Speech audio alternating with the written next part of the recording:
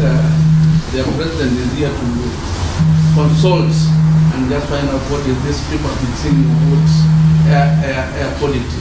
And I'm sure you are ready to. Before they come to compete in Nairobi here, where we have sensors, where are they training? Are we also considering actually engaging the county government from such areas to put focus on the highway?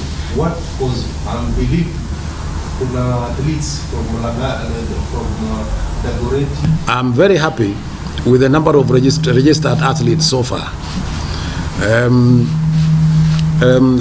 Bonagori said 8,800, but between that time and now, you know, it's only about 3-4 minutes.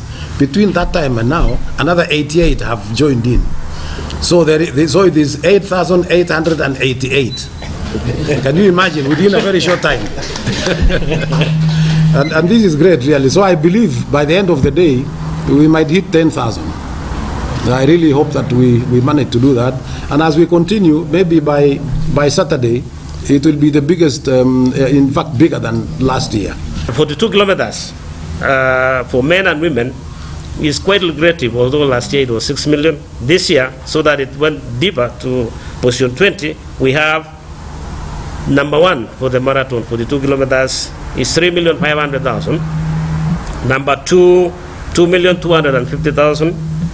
Number 3, 1,500,000, 800,000, all the way to number 20, earning 30,000. So it is quite deep. And that is the first time that the athletes are paid from number 1 to 20 and still earning a huge amount.